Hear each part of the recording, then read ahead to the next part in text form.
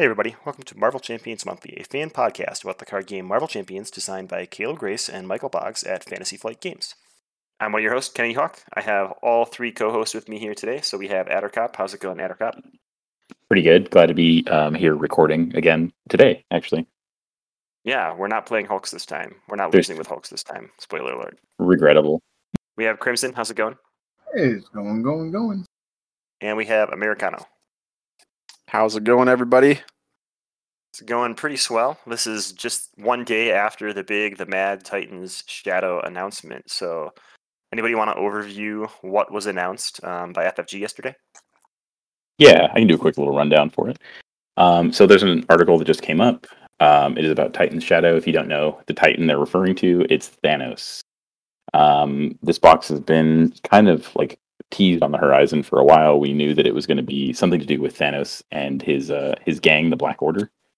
And as of right now, we have some news about it. So we have the first dual villain scenario, which is Proxima Midnight and Corvus Glaive. We also have Ebony Maw, who's sort of become like the group wizard, and Thanos, as well as the two heroes that are in the box, which is Monica Rambeau Spectrum and Adam Warlock. So it kind of rounds out the Guardians theme that we've been going through with this last cycle. So it fits pretty well. I'm pretty psyched. Both the heroes look good. We get more leadership cards, just what we needed. Didn't have those in a while. We're not talking about those today or anything, right? So we'll talk about that in the future sometime. The other takeaway is that Spectrum is, in a way, the first hero with 3 separate forms that are all hero forms, I guess, right, to clarify, not like Wasp or Ant-Man. So we're going to save some of it, obviously, for the future, but in the meantime, check out the article, and you'll see what I mean. We'll throw a link to the article in the show notes, too. It's probably more exciting than us, so. Yeah, this is also not super important, but I really like the color scheme on her cards. That is important. The artistic value is amazing. What are the colors? She's got like a black, white, and gold like color scheme in her boxes and stuff, and they just make the cards look crisp. And her headshot doesn't look scary like rockets, so that's great. yeah, that's definitely true. That's the most important thing, actually. What you look at on every card, right? So it's kind of true. Will the face scare the children is the question. Yes. And it doesn't. It doesn't here.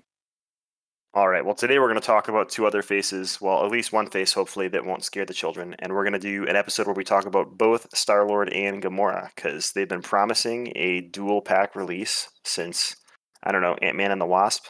And it finally happened. We got Star-Lord and Gamora 2 weeks ago. We've all had time to at least play or dabble into those cards. So we're going to talk about both of those heroes' kits and the cards that come in their packs and give those cards a grade on some sort of grading scale, obviously from like A to A, because they're both great heroes.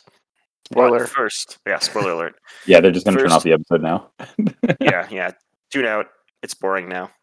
But not yet, because we're going to do a new segment. Attercop is going to talk about Marvel Comics and what's going on recently for exactly 1 minute. So, go.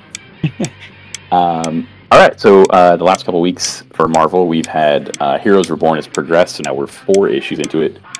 Things are getting a lot weirder. I don't want to spoil anything about it, but the thing that makes this world kind of strange is revealed in this week. So if you're at all interested in the current Marvel event, it's done in, again, 7 weeks. You can get on it now. I'm sure that your preferred mode of getting the comics still has all the issues in stock. Beta Ray Bill issue 4 just came out. It continues to kill. It's got some of the highest ratings on all different comics rating sites. So do yourself a favor. It's a miniseries. It's only 6 parts. It's really good. Also, Hulk Time of Monsters is a one-shot. If you're not reading Hulk, check it out. There's a story from Mesopotamia and a horror story by Kevin Nolan, who is a legendary horror artist. Do yourself a favor and pick it up. Bang. 1 minute. Nailed it. That's impressive. Thanks. I'll say that's a lot of different comics. I'm reading free fall, Hawkeye free fall at your You suggestion. did it. You did As it. you should, because it is good. It's really It good. is hilarious. It's so hilarious actually. So If you hate thank you Hawkeye, for the recommendations. if you hate Hawkeye, read Freefall. If you love Hawkeye, read Freefall.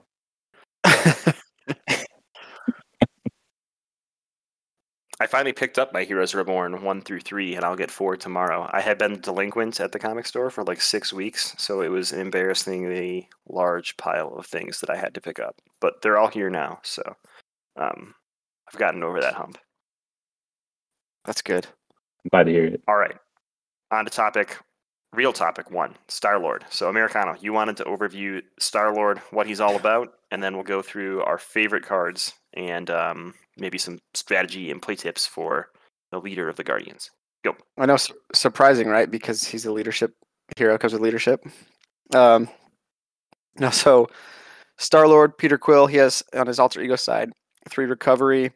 He's outlaw traded, and he has a setup ability that you search your deck and discard pile for a copy of the element gun upgrade and add it to your hand, and then shuffle your deck.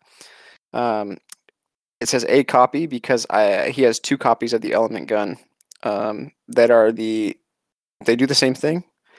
We'll talk about that in a second, but he has the ability Smooth Talker. It's an action. Choose a card in your hand. Swap that card with the top card of your deck, and then he's got a hand size of 6, 10 hit points. And on the Star-Lord side, 2 thwart, 2 attack, 1 defense. So pretty good stats. Pretty good stat line. He's Guardian traded. Each ally you control gains the Guardian trait, which is super helpful for the cards that come in his kit. And then he has the ability, what could go wrong? Interrupt. This is probably the number 1 thing that I think makes Star-Lord Star-Lord. When you can play a card from your hand, deal yourself 1 face down encounter card. Arrow, reduce the resource cost to play that card by 3, limit once per round, and his hand size is 5.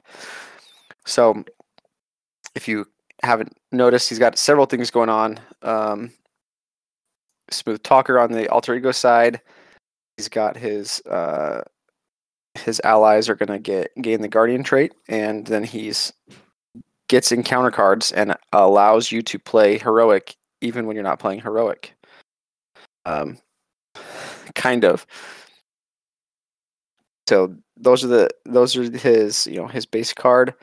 He's got Nova Prime as an ally, a 5-cost ally, 2 thwart, 3 attack. Aerial and Nova Core trait, 3 health and a response. After you play Nova Prime from your hand, defeat a non-elite minion. So the crew over at Critical Encounters, they're homebrew stuff. Don't they have a lot of elite minions in their homebrew stuff? I think, I don't know. They love playing against Nova Prime because they are immune to him. He's got some.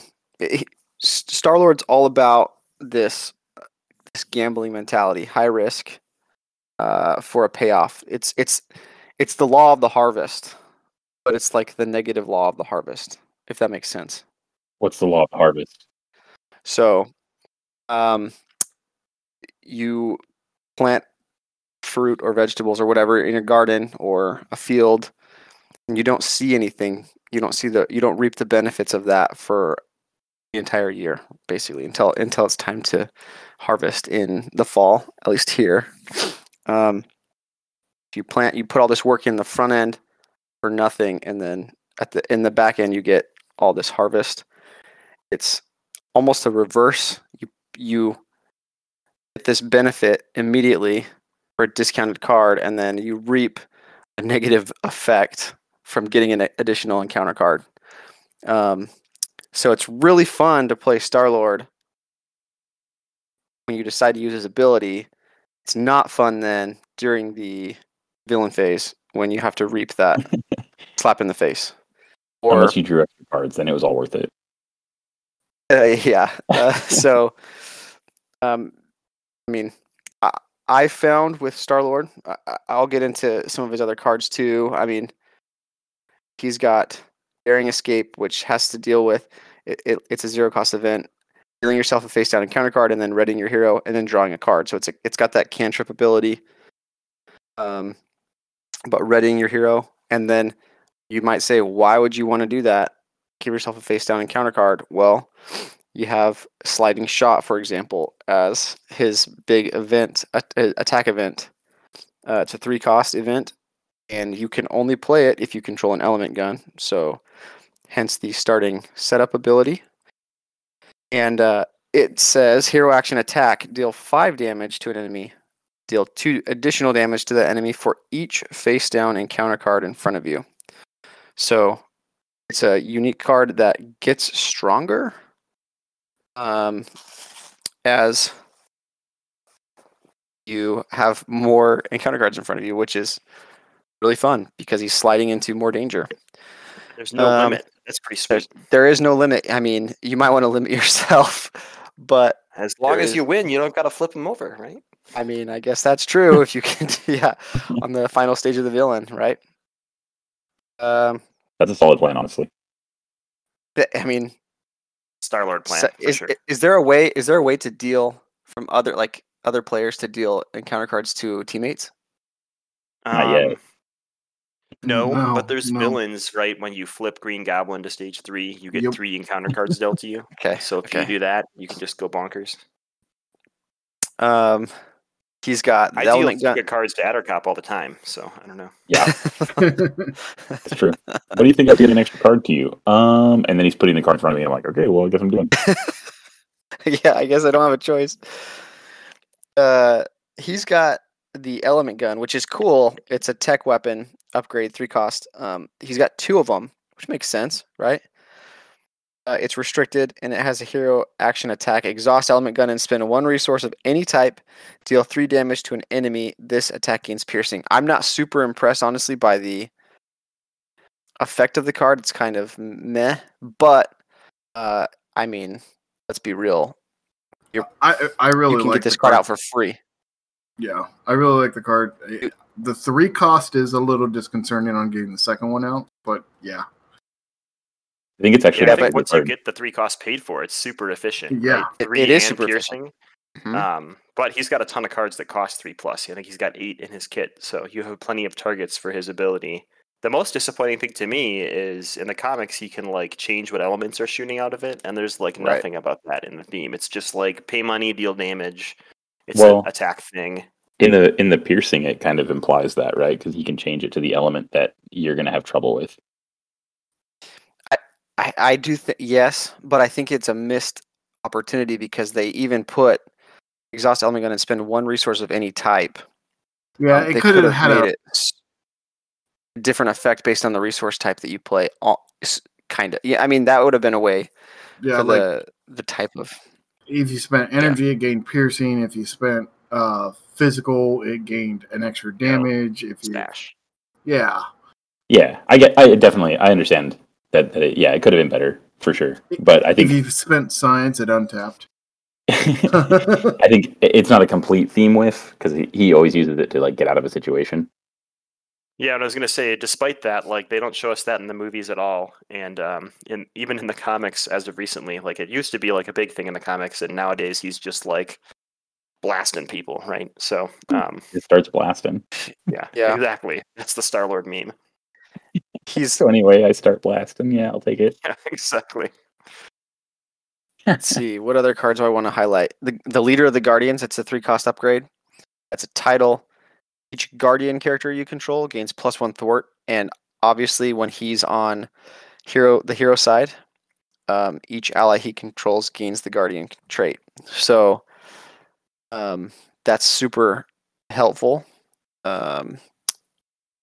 because of some of the upgrades, the leadership upgrades that come in his kit. But I'll say this last card I want to point out is the 1-cost upgrade Star-Lord's helmet, armor, and tech. Traded while you are in hero form, you get +1 hand size for each face down encounter card in front of you to a maximum of +3 hand size. I'll say I feel like I really like this card, but the more I thought about it afterwards, I feel like it's almost a trap, or kind of is, because I felt like I wanted to use his ability ability like every turn to get that +1 hand size. To ensure that I was going to get 6 hand size instead of 5. Does that make sense? Yeah, what's wrong with that? Well, if you don't necessarily need the 3-cost discount, you're just giving yourself an encounter card for 1 extra card. You're just living it up. And so, what? You're just living it up. That's all. You just. I mean, I didn't say that it's not thematic, right? I actually really like the design of the card, but I felt like when I was playing him, I wanted to do it every single time, and that's the tricky part with him. Maybe when they designed it, they were intending everyone to do it because he has got how many 3+ cost cards does he have? 8? Like 8, yeah. It's a lot. So you're definitely gonna be Plus the tempted to allies. do it. Yeah. So anyway, I mean, I love the card, but I would just suggest maybe pause. Don't be like Star-Lord and just maybe think, give it a second thought. Don't play thematically. That's what I just heard. Give it a second thought. Yep. Although I think in Annihilation, his little subtitle was like Master Strategist. So let's think about that for a moment. I'm pretty sure they're using it ironically. Were they? I didn't read it that way. He had the cool mechanical eye thing going on. It was crazy. I think Rocket is the team strategist.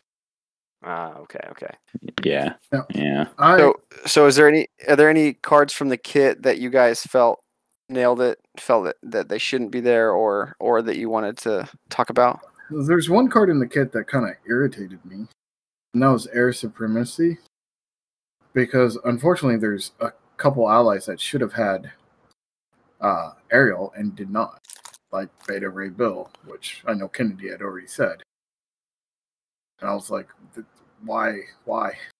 Grumble. Yeah, those Yeah. leadership cards. I'm like, leadership. I mean, I love Beta Ray Bill. I think that card is amazing. Yeah, he's pretty good. In Star-Lord's kit, I don't know. I think they kind of nailed it. I mean, I like almost every card in his kit. The only one I don't like, which makes me really sad, is the Nova Prime Richard Rider ally. I mean, he's great, but he's super situational, right? You have to have that. So he's a 5-cost ally, 2 thwart, 3 attack for 1 consequential with only 3 health. So if you're not using his ability, you're getting like 6 thwart for 5 cost. That's a real bad ratio. Yeah. Or 9 damage for 5 cost. Also a really bad ratio. But his ability is after you play him from hand, defeat a non-elite minion. So you just defeat it.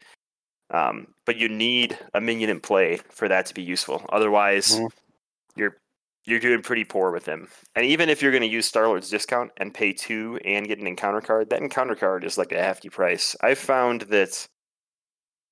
Well, we'll talk about strategy with Star-Lord later, but I found the games that I'm successful with Star-Lord, I don't use his ability every turn. I use it, like you said, exactly when I need it and no more.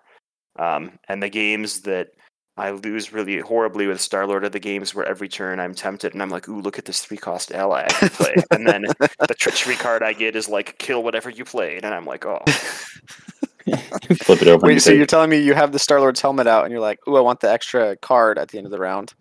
So I'm going to use No, this I'm discount. saying, like, I look at my hand and I'm like, oh, I have a helicarrier and an Avengers Mansion and, like, something else that's 3 costs. And I'm like, I could play all of these if I used his ability. So I use his ability and then I get the resources from the other ones and I put these 3, like, locations down that all cost 3+. And then I get my 2 encounter cards and it's, like, caught off guard and discard a support you control. And I'm like, you got to be joking me. Every time. Yep, that's my law. When revealed, die. Oh, all right. When revealed, whatever nice thing you just played, discard it. That's what I feel like the cards tell me. Yeah, I So looking over his kit, I do like his kit. His starter cards that came with him, his aspect cards. I like most of them. I really like Cosmos. I was not a fan of the laser pistol target practice combo yet, but I think that has potential to be better as we get more cards. And I'm assuming we will get more weapon attachments for allies. I think it's already pretty potent with Blaze of Glory. It's amazing with Yondu. Yeah. Yeah, I think if you build... Go ahead. Oh, I think if you build specifically to capitalize on Laser Blaster and, like, you know, that normal, like, upgrade build with target practice and Blaze of Glory, you're looking at a ton of damage, especially if you have like Iron Man on deck. Yeah.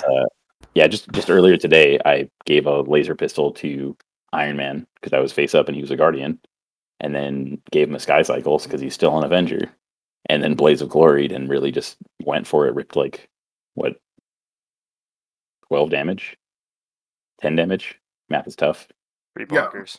I think my issue is that it's the consistency. You only have 3 laser pistols, so I'd like to see one more moderately to low cost weapon attachment that can be attached to allies.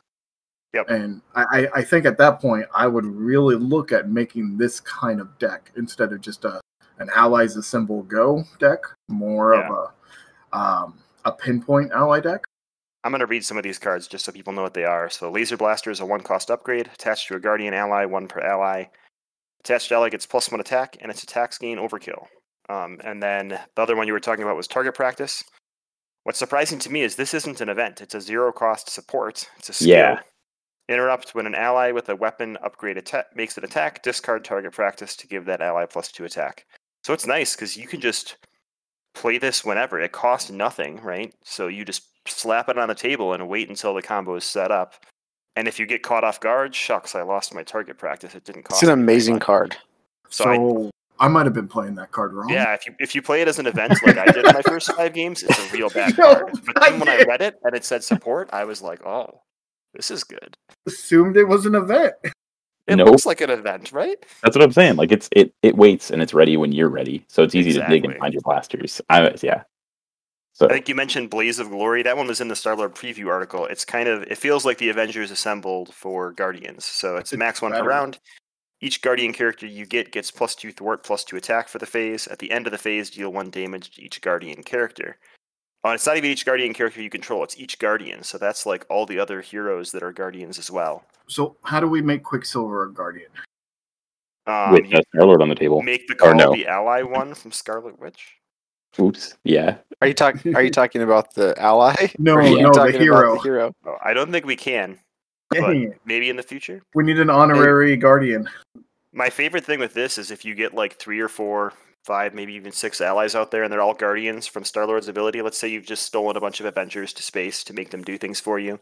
You can Blaze of Glory them, and then if you flip to Peter Quill, you take away their Guardian status, and you basically strand them in space, but they don't have to take their damage at the end of the round then. So it's win-win. You can cheat the damage away. If you attach an Avenger traded or attach the laser blaster to somebody that doesn't have it printed, and you flip this Peter Quill, do you have to discard the laser blaster? I don't think so because it says attached to. I only check. Okay. And then the last one was Air Supremacy, so that's the aerial card for leadership. Hero action, choose X enemies, where X is the number of aerial characters you control. Deal 3 damage to each chosen enemy. Pretty awesome card, really, for against anything that has like a lot of minions out there, if you can get the right aerial characters out. And that's the big problem, is there's not a ton of aerial allies. You're stuck putting Sky Cycle on a bunch of people and playing with a very specific set of allies, but still it's a non-attack source of damage, and it's a ton of damage. If you had 4 allies out there with aerial and Star-Lord had aerial, that's 15 damage for 2 cost. Nobody's can complain about that, right? You just need to have the targets. Yeah, just gotta have the targets. Good thing you're giving yourself extra encounter cards. Yes. Like with I think you're actually incentivized to play Avengers with Star-Lord because if you build the Sky Cycle, which requires Avengers, it makes you in a better position to play Air Supremacy. Blaze of Glory is the Avengers assemble, basically, and you just ignore the downside by doing it on a turn where you can afford to flip down. Not to mention Triskelion, Avengers Tower. You can still benefit from Nowhere because it doesn't have the stipulation that Avengers Tower has. Yep. Yeah, he wants to be built with a bunch of Avengers, and then you go super wide, and you're like, all right, cool, Blaze of Glory, Sky Cycles, everybody's dead. Everybody's dead. I think this is the most you can deal with a leadership deck. Like, yeah, something crazy. I really like Nowhere too. Nowhere's good. Yeah, Nowhere is play only if you have the Guardian trait. Increase your ally limit by 1. After a player plays a Guardian ally, exhaust Nowhere, that player draws a card. if you're Star-Lord and you play Maria Hill, you get to draw 2 cards. That's pretty sweet. Pretty swag. Also, it says after a player, not after you play. Yeah, it benefits everybody. That's nice. Well, whoever you pick. Yeah, something I wasn't clear on. If you're face up in Star-Lord mode, if you play any ally, does it trigger? Can you trigger nowhere? I think the ruling I saw was yes. So Star-Lord makes every ally you play trigger nowhere. Great. Yeah, because nowhere specifically says after a player plays Guardian. So the character would be in play and have the Guardian trait before nowhere could trigger. It's a response. Yeah. Because of the word after. Okay, cool.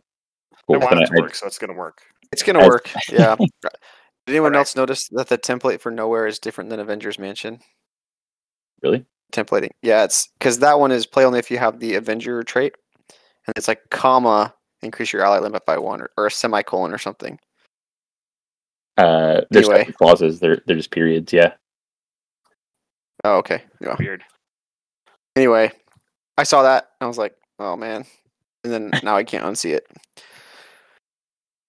I will say, I was going to say, yeah, before we go on, I'll say my favorite card from his 15-card kit is Sliding Shot. That's my favorite card. It's weird. It can cost you 0 for 7 damage. Like if you just have no other encounter cards in front of you before you play it. Because 3 for 5 isn't very good. But 0 for 7 is pretty good. And 0 for 9 is even better.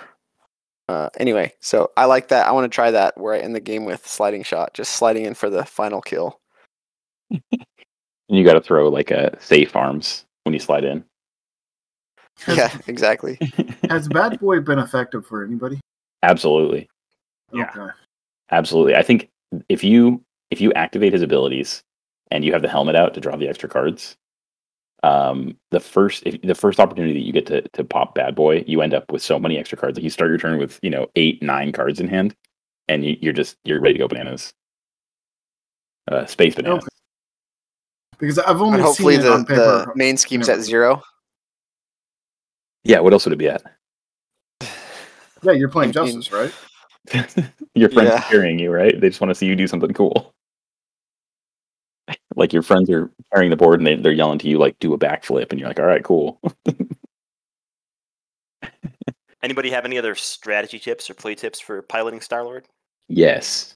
I've seen it a couple times with a couple different community members asking for help with Star-Lord. Like, hey, I just played the Star-Lord deck and I got absolutely bopped. I played an element gun and an ally and I got destroyed. What did I do wrong? We touched on it a little bit earlier about not using his discount. I keep forgetting the name of the ability. What could go wrong? Not finding out what could go wrong too early obviously derails your entire game. But the other thing is decide who you're building up. Are you building up your aspect stuff like leadership? Are you getting your allies down?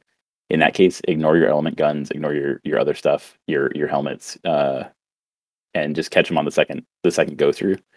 Or are you going to focus on building Star-Lord up and then get your allies the second time, or get your protection upgrades if you're playing him in protection? Just pick one, follow through, and on the second cycle, then do the other thing. Yeah, it's good advice. Mine was pretty similar. When you're building with Star-Lord, just because he has that ability to reduce something by 3, don't feel like you have to jam a bunch of 3-cost cards into your deck. If you have like 15 3-cost cards, you're going to be real tempted to use that every turn. But he's already got 8 in his kit. So even if you include like 2 3-cost cards from your aspects and basics, you're going to have a card every turn that you have the option to play that on anyway. So don't feel like you have to take 3 uppercuts and 3 drop kicks and 3 of something else, because you can get plenty of action just out of Star-Lord's cards with that discount. Can I mention an ally that I think is really good with Star-Lord? Who's that? Lockjaw. Because when he dies, you can still play him. And you can... Yeah, I really like Lockjaw with him because it gives you that option to always kind of have something to use his ability if you need to. You can't... What could go wrong on Lockjaw from the discard? It has to be from your hand. Yeah, that's right. Dang. But I agree with you. Lockjaw's good in every deck. Yeah. Yep. I mean, I throw him in every deck now, anyways. The other thing about Star-Lord is he has insane thwarting potential. Like, even without Justice, if you get that leader of the Guardians down, that's all Guardian characters you control get +1 thwart. So Star-Lord's sitting at a base 3 thwart, and he's got 3 ready events that cost 0 in his deck, and he's still got thwart events on top of that. So you're going to be hear the asterisk on cost thwarting 0 there. crazy. What was that? I could hear the asterisk on cost 0.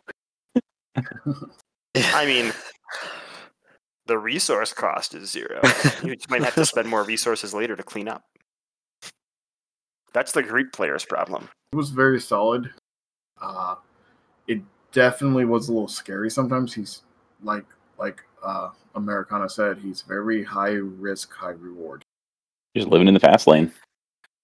Have you guys played Star-Lord outside of leadership? No, I just No, but I wish I did. Played him in aggression, and he's pretty fun in aggression. That's where I'm going next. I didn't like leadership. It wasn't that fun, honestly. You get so many allies, and there's such good. This is the opposite of the advice I just gave, but there's such good 3-cost aggression events, like the Into the Fray and stuff like that, that you're like, I don't care about these 7 minions. They're going to come at me because I'm just going to blow them all up. Who cares? So it's pretty fun. I really like him in aggression, but aggression's probably my second favorite aspect, so that's not necessarily fair. I was just say the aerial themed cards that came in the back of his deck or the back of his pack. The Dive Bomb, Agile Fly, and Ever Vigilant. I was happy with the leadership one. I'm pretty happy with the protection. The leadership one does. Oh, you're talking about in his kit, right? Which yeah, was it's in his deck. Air Supremacy. Right? We got an event for each aspect that relates to aerial. So Ever Vigilant is the protection one, 2 costs. Play only if your identity has the aerial trait. Ready your hero and remove 2 threat from the main scheme. That's pretty good, right? Because you ready your hero in protection, which is great because you're exhausting a lot to defend, and this is a way to unexhaust. And the thing that you don't really have a lot of in protection is threat control, and now you've got that in Ever Vigilant. And it's not a thwart action, so you can do it when confused. That's like I was going to say this for a protection deck that wants to defend, that the focus is on defending. This is a really good card, I think. I mean, even if you're like an awesome attacker, let's say you're Star-Lord and you've got yourself up to 3 attacks somehow or whatever, right? You can attack Ever Vigilant and attack again and remove 2 threat. That seems good. I'm happy. Yeah. The other 2, Agile Flight is a 3-cost justice event. Play only if your identity has the aerial trait. Remove a total of 5 threat among schemes as you choose. Not a great ratio. I mean, the versatility is cool, but it just doesn't do it for me. And it's still subject to the crisis icon, right? And confuse, yeah. And then the aggression one is Dive Bomb, 4-cost event. Deal 7 damage to an enemy and then 1 damage to each other enemy. So that's pretty cool, but it's still a huge, huge investment. Yeah, I really like Agile Flight. Like I think spreading 5 is it lets you set up a lot of other moves like clear the area or turn the tide. So yeah, you can use it to set stuff up. My biggest problem with the Justice one is all the characters that can go aerial with their identity are really good at thwarting, right? It's Iron Man who can thwart for 4 a turn with his arc reactor, and Captain Marvel who's got crisis interdiction already, and Rocket who's crisis interdiction. Come on, that's a garbage card. No way. If you're aerial already, I mean it's okay. Than Agile Flight, and it basically does the same effect, right? So I mean. Right? Yeah. At that point, what do you play the hero one that's cheaper? What do you have to do to get aerial on that? You have to wear the helmet? Is that what it is? No, you have to put her Cosmic Flight down, which protects damage. Oh, Cosmic Flight. Yeah, okay. I'm always using that one to reduce the Yeah, because there's no reason to stay aerial, but now there's starting to be. Now there might be, yeah. Maybe I'll be proved wrong on Agile Flight. I haven't played a ton of aerial decks with Justice yet. I don't technically play a lot of Justice, so let's just move on from that topic. It's gross. Jeez, okay. Okay. What do you grade it? What do you grade it at? How do I grade this pack? Yep. Oh, this pack's a solid A. Theme, I think it nails. Fun, it nails. I mean, I've had the most fun playing Star-Lord in 4-player games when I just go bonkers and get like 5 encounter cards on myself. And commonly misplayed rule, you know, when you die, if you have a bunch of minions, they go to the next player.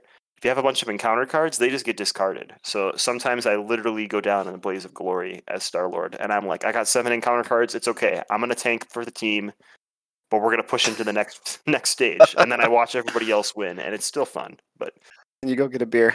yeah, exactly. What a A deal! plus, I need to start 8 playing A plus more for me. Star-Lord. I'm a solid B on him so far.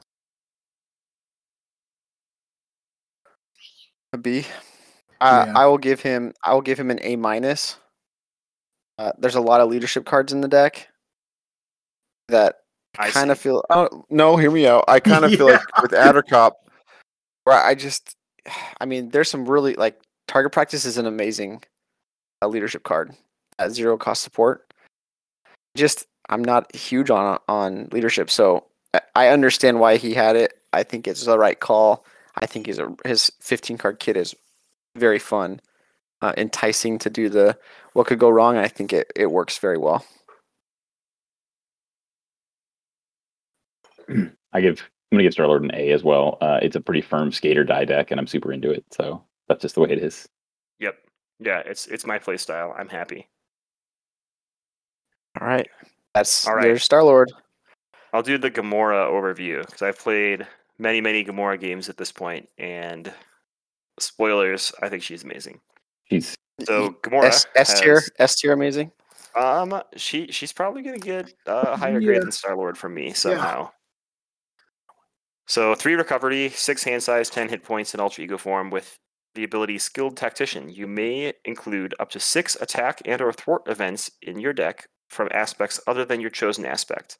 And that's really cool. Outlaw trait. She also has an action. Look at the top card of your deck. If that card is an attack or thwart event, draw it. And when you're playing her, you're probably going to put a lot of those cards in your deck. So it's not as good as Captain Marvel, right? With Captain Marvel, you just draw a card, but it's going to be pretty dang close. In hero form, she has 2 thwart, 2 attack, 2 defense, so we know she's going to be good. The Guardian trait and 2 abilities. Finesse, response. After you play an attack event, remove 1 threat from a scheme, limit once per phase. And Precision. After you play a thwart event, deal 1 damage to an enemy, limit once per phase. So that's really cool because whatever she's doing as a main thing, right? If she's playing uppercut, that's going to be really good at dealing damage, but you're ignoring the threat. But now she gets to do like a little ping at the threat. And same thing if you're playing for justice, you might be thinking, well, I could just play for justice for this entire game and like never let it finish, but she'll get that little ping damage through, and that's pretty sweet. So her entire 15 card kit is all based around that. She's got a ton of cheap attacks and thwart events, some that are even attacks and thwarts. We'll talk about that. But I'll just go through some of her key cards. So she does have a signature ally. Nebula is a 2-cost ally with 2 thwart, 2 attack, and 2 health. Response: after Nebula enters play, search your deck for an attack or thwart event and add it to your hand. Shuffle your deck. So she's basically Shuri, but for the type of card that Gamora wants instead of the type of card Black Panther wants. Is there a downside to this ally besides the fact that you might have to discard her like very rarely? Yeah, playing against the Nebula villain. but yeah, no, against the there's Nebula no villain, you downside. couldn't play her, and Gamora's nemesis is Nebula as well. Spoilers. So if you What happens when pull you Shadows of the Past, I think the interrupt on the Nebula minion forces your Nebula in play to be discarded. It sure does. damn? Has that happened to you? Nope. No. I kill things before Shadows of the Past comes I'm just saying. I think that card's amazing, but Oh, it's good. It's one of the reasons I like Black Panther is because Shuri's so strong, and Nebula's like Shuri but cheaper and with, or maybe the same cost. I can't remember, but either way, she has better Same stats. cost. Yeah, better stats. Yeah, she dies really quickly. You get her in, you deal 2, you have a blocker, and that's it. You Yeah. get everything. And it's when she enters play, so other people can make the call her and steal that ability too. Or if you rapid response her, if you're playing leadership, and you took those attack thwart events from other aspects, you can just get that to trigger over and over again. gosh, so many cool combos. Not So fun. talking. She's got 4 0-cost events. 2 of them are Acrobatic Move. It's a hero action attack that just deals 2 damage to an enemy. But when you're Gamora, it's also going to remove a threat from a scheme. 2 of them are Set the Pace. It's a hero action thwart. Remove 1 threat from a scheme. But when you're Gamora, you're also going to deal damage. So those cards are, I feel like a lot of times when I'm playing Gamora, I'm just playing so many cards out of my hand because I'm trying to trigger both of her abilities that it feels like a combo fighter game, right? I'm trying to like get into the combo moves, uppercut, and then bang, hit the villain. So I really enjoyed that. One of our other events that we should mention is Cross Counter. It's an attack, defense, thwart, so it's traded with all three, and it has the tag for all three. When you would take any amount of damage, prevent 3 of that damage, deal 1 damage to an enemy, and remove 1 threat from a scheme. So if you play this, you get to trigger both of her abilities, so you'd actually deal 2 damage and remove 2 threat. But one of the threats, yeah, it's from any scheme. So like pretty bonkers good. I love that card. Cross Counter's just so good. That sold me on her right there. That card. That card alone, huh? Yeah. She's got 4 2-cost events that are amazing, and this is where the combo fighter comes in, right? Let's say you played that Set the Pace, which was a 0-cost, remove 1 threat from a scheme, and then you pinged Tough off the villain, and then you decided to play Decisive Blow. For 2 cost, hero action, deal 4 damage to an enemy. That sounds kind of bad. Oh wait, deal 7 damage instead if you've already played a Thwart event this turn. 2 for 7. Just like let that sink in. 2 for 7 damage. Oh, and then at the end you get to remove a threat because it's an attack event. And she's got the foil of that for thwarting, too. It's remove 3 threat from a scheme, or if you've played an attack event, remove 5 for 2. That's like S-tier behavior. She's got the generico resource generators. I'm guessing that you'll be able to guess that they work with attack and thwart events. And she's got, a support that makes you want to go to Ultra Ego every once in a while, just like everybody does, but likely you're going to stay in hero form and just smash face constantly. She only has 1 card that costs 3 or more, Gamora's Sword. After you play an attack event, deal a damage to an enemy. So it like doubles up one of her like basic abilities, which is bonkers good. Yeah, so the sword is really strong. Like at first I wasn't sure on it, but because it costs 3, it is rather expensive. But it did work when it hit the ground. The one card, like, so Conditioning Room is really good. That art is so bad it makes me not want to play it. And it's comic art, isn't that sad? Of all the art they could have picked. Yeah, I'm like comic art from like the 30s. No, that's Adam Cooter. That's a pretty recent art. He's a pretty good artist. I'm gonna dig my heels in on this one. I think he's a good artist. I just think the art in the card's not very good. I'm not a comic book guy, so sure, but I'm like, I look at that and I'm like, no, that does not work for me. Who's the artist in Keen Instincts? Because I'm into that style. Yeah, that's good art. Keen Instincts. I don't know off the top of my head, but I could know by tomorrow, I'm sure. Perfect. Sounds good. I was gonna say Gamora's Sword. Like, you're trying to play attack events. Like, that's your goal. So that's an amazing card. It's also not limited. Yeah, it's not like you don't have to exhaust it or anything. So nah. So you can mean swinger and stuff. Oh my gosh. Yeah, it's worth getting that sword, taking a turn and doing a setup turn to get that sword out. She's got those 0-cost events. You might get the sword out and get to use it that turn. And all this event action, right, doesn't even use her basic ability. So she can still thwart for 2, attack for 2, or defend for 2 every round. Her 2 stat line's amazing too. Oh my gosh. She's the comes with. Oh, go for it. I was gonna say she's the most balanced character we have. Like, obviously they're designed her that way, but I don't know if she's very balanced. She's pretty strong. But. Yeah, she well. In thwarting and attacking, but she wants. They built her so she wants to attack more than necessarily thwart. Yep. And she really reminds me of a different Black Panther.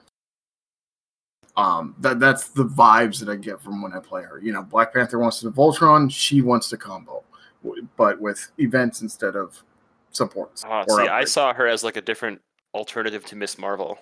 The Miss Marvel bouncing an event and having to pay for it twice has never really appealed to me, but I really enjoy playing an event and then being incentivized to it and getting like an extra bonus, right? Usually everybody cries that allies are too strong, but now we finally have a hero that makes events maybe not as strong as allies, but at least makes them more enjoyable to play, and that's great. I'm sorry, who's this Miss Marvel you're talking about? Yeah, I was going to say, we have a lot of fans, a lot of listeners that are going to be like, Man, you guys really hate on Miss Marvel. Let's just give us another reason. I said it didn't work for me. Other people can enjoy her play Hey, style. I Like know to spend people. extra money on events that are boring, and I'll play Gamora. Dang, I know. Yep. I'm there, man. I'm there. So Attercop, can we? want to chime in on this? What? So No. Okay. yeah, Oh, on Miss Marvel? yeah. Yeah. I don't have any. I haven't. I've played her maybe twice total. Okay. Well, you'll fit right in. You fit right in here. So. Yeah. The problem is she came out when Cap came out, and then I was just like, why even play Miss Marvel? I have Cap. That's what I say every time a new release comes out. It's hard to like choose a card that you like the most, right? Because they all work so well together. I really like the combo of like the 0 cost events into the 2 cost events, because all the 2 cost events get like a bonus if you played an event of the other type beforehand.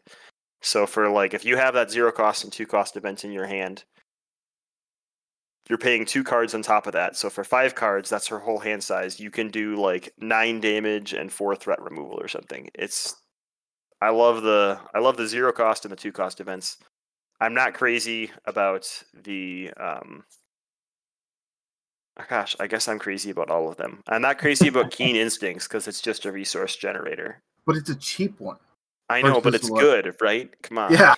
Versus That's like so. Superhuman Soldier or Serum, which costs 2. This will only cost 1. I'm not keen about the fact that I enjoy playing her as much as Hawkeye. That's unacceptable. Yeah. Maybe I should have been. I really like the sword, and I really like cross counter. Those cards really just did it for me. Here, I got a mind puzzle for you. Let's say I'm Gamora, and I am confused and stunned, and I want to play cross counter. What happens? Ooh. You discard. Wow. Would you not discard both? I don't know. I have no idea. I would play it as you discard. Has there been a ruling on that? No, there hasn't yet.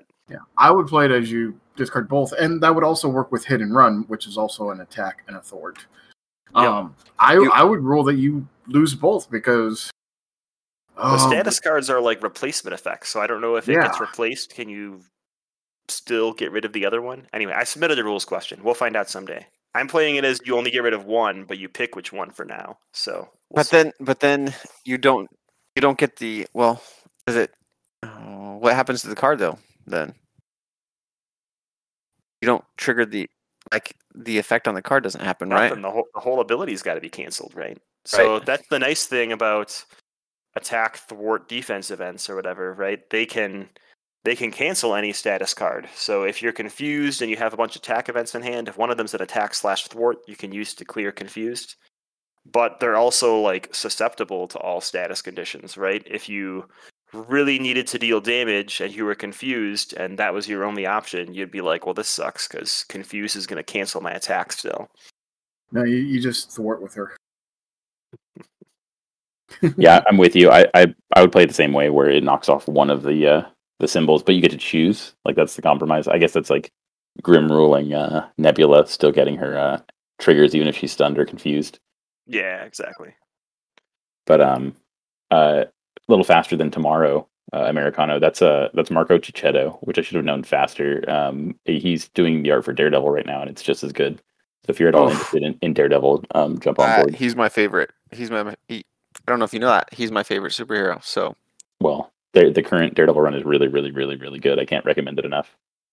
Oh yes. So have a good time. God, I wish I had as much time as other people to read comics. I just don't have the time. You gotta make that time. See, here's the thing: you just don't sleep and you read comics. Yeah, I mean, I work 10 hours and then I stream for 3 or 4, and I'm like bed. I just read the comic with the hit and run art on it, or from that comic. What was that one? I just finished that one. Is it Angela? Yes. There you go. What was it? What was I reading? I don't remember. It was the Guardians. Which one was it? I think you recommended that one too. One of the Guardians runs. That would be the Bendis run. I probably wouldn't have recommended it. You didn't recommend it. Gross. Get out of here. Now, Gamora comes with some other cards that I think are really exceptional. Speaking of Angela, yeah. I actually really love First hit. Yeah, that is a very much needed card for protection. So what first hit does is it costs 1. It's an event. It's protection. It is an attack event. Hero action attack. Deal 2 damage to a villain. Hero interrupt attack. When a minion initiates attack, deal 2 damage to that minion. Now the interesting thing is it says when the minion initiates the attack. So the 2 damage would happen before the minion actually finishes his attack. So if it does kill the minion, you do not take the damage. Yep, just like Nova. It's a great card. This might be the first time we have something where like it's got 2 different abilities on it, and they have different like play timings or triggering conditions. It's pretty versatile. I think really it like is. more. But I really think protection needed this card. The other card obviously is the yellow card in there. Protection didn't need anything. Come on. Yeah. It needed the RRG 1.4. Yeah. I'm gonna try to say impede. So impede it costs 2 event thwart, hero action thwart, remove 3 threat from the main scheme. If this is the first card you played this round, return this card to your hand. What I think this card is a card that I would put in another hero that's going to be coming up where you can only have 1 of each card because it allows you to have this card multiple times throughout the game. Yep. I think this is decent. Now, is it as good as For Justice? Probably not, but maybe in the long run. Yeah, I'd argue it's better than the aggression one, right? There's an aggression version of that. 2 cost clobber, deal 3 damage to an enemy. If this is the first card, return it to your hand. But threat is usually more highly costed than damage. So the fact that they're the same cost gives a slight edge to impede. But they're both, I think, pretty fun cards to play. Yeah, I would have liked Clobber better at 4 damage. Mm-hmm. I really enjoy Plan of Attack. I've been playing a lot of Hawkeye decks that may or may not use Godslayer and Hawkeye's Bow and Plan of Attack to pull the right arrows out at the right time. So Plan of Attack is a 0-cost event. Search the top 4 cards of your deck, or top 7 if you're in Alter Ego form, for an attack event. Add it to your hand, and then shuffle your deck. I was going to say, that's a really cool ability. That's a really cool ability. I really am happy that they gave us a card that finally encourages us to go to Alter Ego beyond that 1 support or 1 ability in your hero kit. I think that's really, really, really cool for an aspect. Yeah, and it's at the right cost too. Yeah, right. It's a tutor that doesn't search your whole deck, right? It's not Nebula or Shuri that also comes with an ally body, which is insane. But I mean, if you're searching 7 cards of your deck in Alter Ego form and you've got 6 cards in your hand, you're probably going to find something. It's going to be very rare that you... I say that, now next time I play this, I'm going to find new events multiple times. Yes. So we talked about Godslayer a couple times. Here's what it does. It costs 3. It's an upgrade. It is a weapon restricted. It is unique. Hero interrupt. When your hero makes a basic attack against a unique enemy, exhaust Godslayer, your hero gets +2 attack. For this attack, it's not +2 for the rest of the round, it's just for the attack. But that is an incredible little card, especially when you think of all the other things that you can use with it. Any kind of just having a weapon is super good. Imagine running this and, like you said, Hawkeye's Bow. It just is really good. I might be wrong. I don't like it. I think I'd rather have the hand cannon out. Just in general. Right? It's 1 cheaper, it is limited, but it gives you +3 and overkill, and it's against anything. Yeah. But it depends on what your role is, right? If you're playing in multiplayer and you're just the villain killer, it's totally good because I think all the villains are unique right now. It is restricted, and the thing I don't like about it is you have to exhaust it, right? So you can't use Mean Swing with it. And I don't think we mentioned this, but in Star-Lord's deck, there's a basic weapon he comes with. The best use for that weapon is to just get it on the field and then Mean Swing with it every turn, because it never goes away and it's not restricted. So you're just mean swinging with this grenade. But anyway, that's what I've been doing with Hawkeye. Is I get Godslayer out, I get the bow out. I can pretty much swing for 6 to 7 a turn, depending on if I have mean swing or if I have skilled strike. And then on top of that, I play an arrow. I'm pretty happy with that. I don't know if I I'll didn't ever realize play another that deck. it worked that way. You don't know if you'll ever play another deck, is that what you said? Exactly. And don't get me wrong. Yes, I think it would have been better if it did not exhaust itself. If it just had a limit once per round instead of an exhaust. But I still think it's very solid for my play styles. I thought the Drax ally was pretty standout. We got another basic Guardian ally, 3 cost, 1 thwart, 3 attack. Play only if your identity has the Guardian trait, unless you want to make the call. 4 health. Drax cannot attack minions, so he's shut down pretty hard by guard, but 3 cost for 12 damage or 9 damage and a block. I am okay with. I'm super into it. It's so on theme too. Like he's not going to waste his time with the little guys. He's going to jump over them. And the art is just amazing. I like the art in that one. I would have liked it if he had an ability that said he ignores guard. Yeah, That that'd would be really cool. Yeah, I mean, that would be really good too. it'd be the theme. He jumps over the little guys.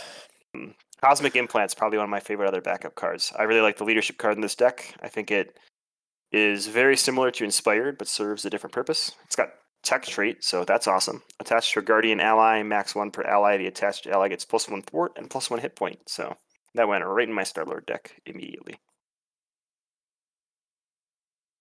Did you throw Iron Man in your Star-Lord deck?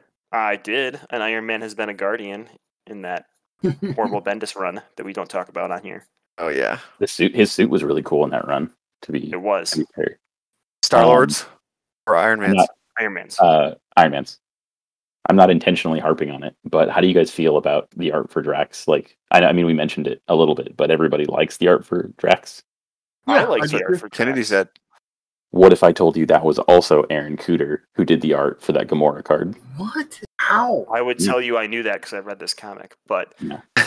yeah, I know it's shocking, right? Is it like super zoomed in on that Gamora card or what? Like It is super zoomed in. It's a small panel. It's probably like 1/12 of the page.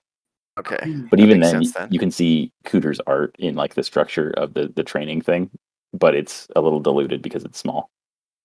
Like I said, I don't mean to harp on it. I'm just pointing out that like Cooter does like really cool stuff. So I don't want you to like think that he does like really corny stuff. All right, you'll put a link in our Discord, right? So I can go read one. Yeah, sure, definitely, I can do that. Any other standout cards from Gamora's kit or play tips for playing Gamora?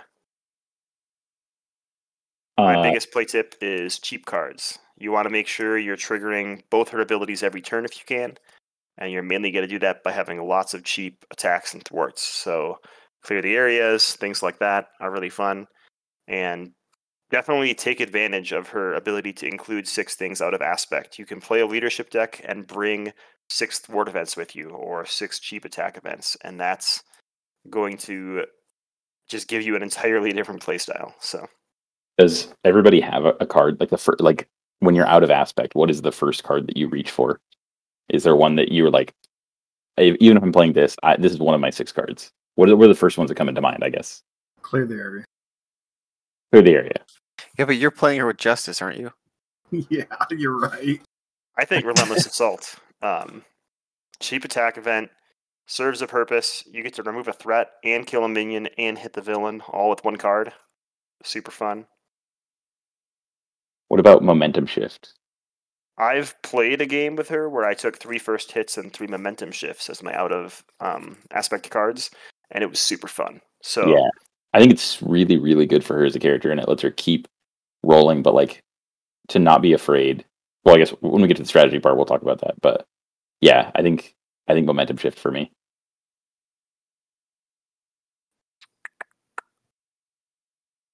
let's do like the it. strategy stuff right now. What's your strategy tips, Attercop? Oh, don't be afraid to flip down to heal, or to exhaust to defend. So like a lot of her leverage just comes from her events. So you don't really need her basic attacks. Or basic thwarting, basic attacking, because like the extra 2 is really just 2. You need to be able to play events and also to stay alive. So don't be afraid to do either. Yep, and be greedy as Gamora. We finally have a green hero who has a hero hand size of 5, and take advantage of that. Like, get as many cards into your hand as you can. Anytime someone has a mansion, you just say, I could change the world if you gave me that mansion. And even if you don't, they won't know, because you'll still play 3 or 4 cards, and they don't have to know what you drew.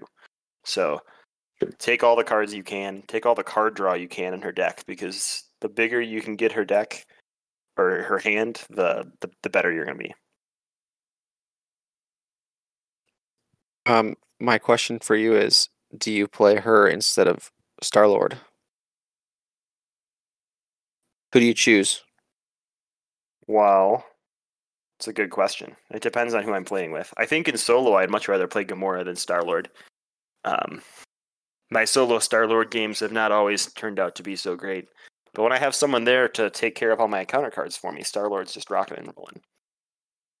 So I'm more of a Gamora style player, I think. I like Gamora slightly better than Star-Lord, but I still really enjoy Star-Lord. So I think that they're probably in my top 5 heroes, both of them. And that could just be Cult of the New, but I didn't feel that way for Rocket and Groot, so take it with what you will.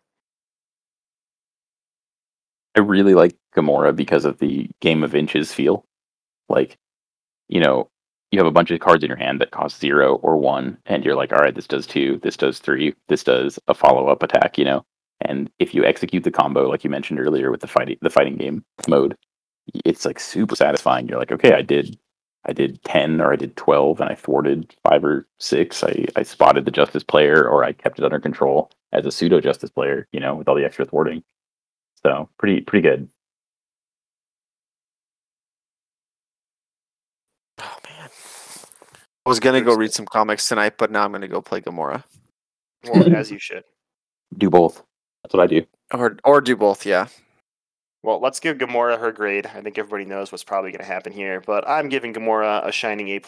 I think that there's one thing I don't like about both these hero packs, and I bet you can guess what it is.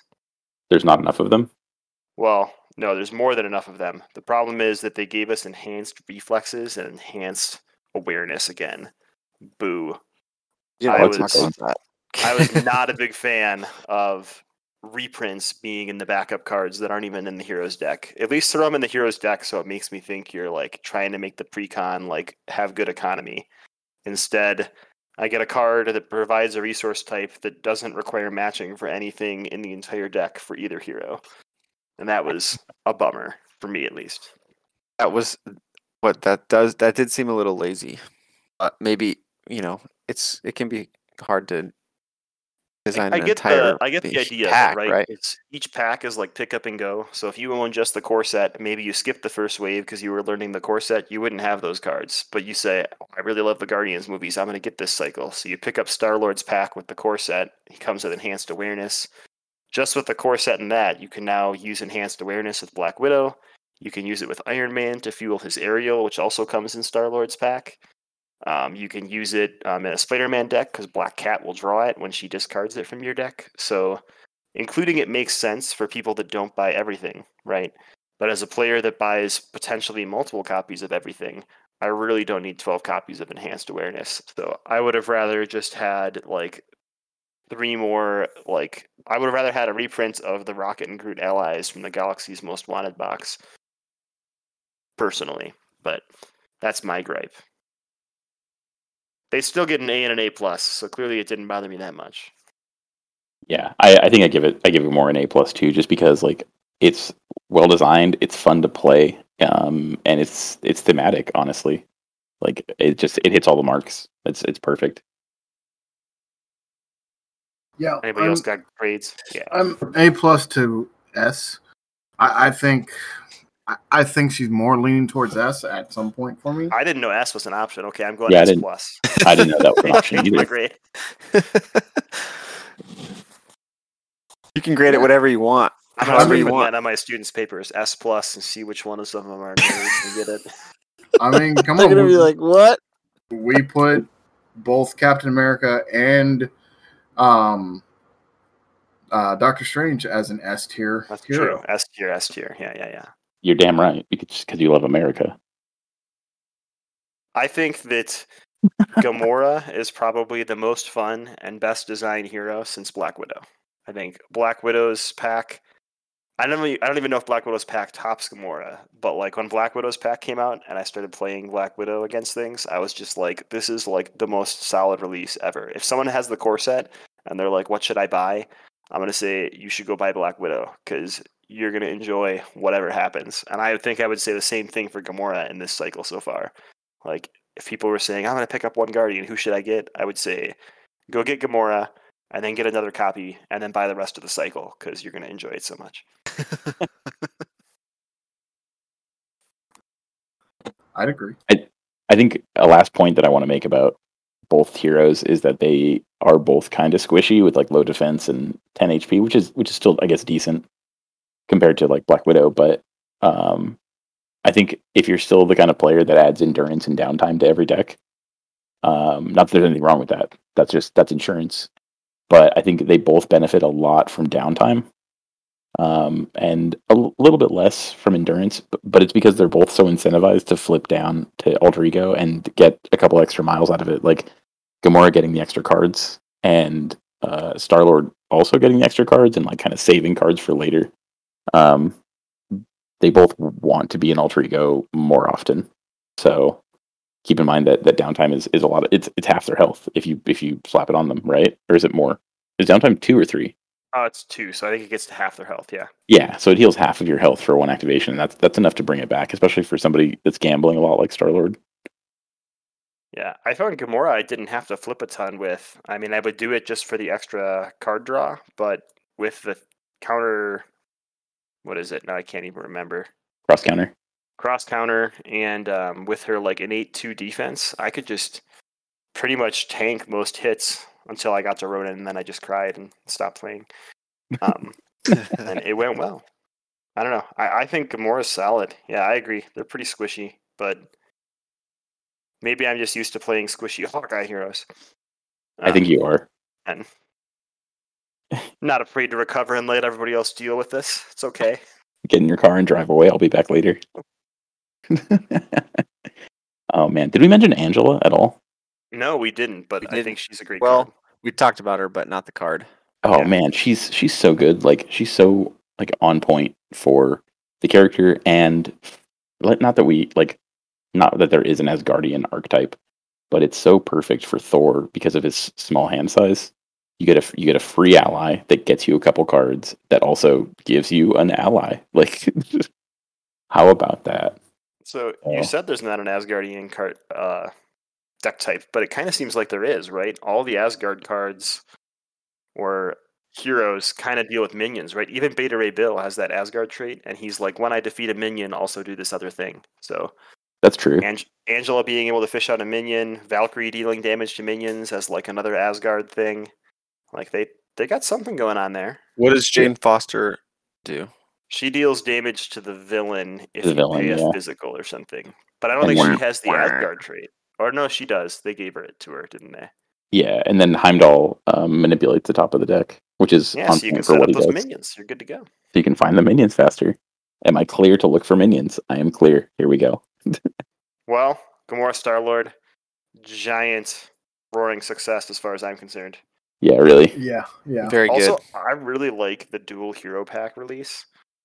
This might not be what other people would agree with, but if they released heroes every 6 weeks instead of every 4, and they just popped out 2, or even if it was like every 7 weeks or 8 weeks, I'm not super excited about 2 months of nothing. But releasing 2 at a time is just so much more fun than 1 at a time, especially once stores start to open back up. I remember when packs were coming out before the pandemic, like a new pack would come out and our groups would get together and everybody wants to play the new hero or the new heroes aspect, right? But when you release 2 packs like this, like everybody gets new toys to play with, and I think that's super cool. So I Think think about that. Yeah. I really enjoyed having 2 packs come out at once because my wife and I could both play the pre-con decks, and then when we went to do constructed decks, we could like all have cards to pick from. It's not like just the leadership player got new things to do. So I really liked the 2 pack release. Can we write a letter? I'll write a strongly worded letter of approval.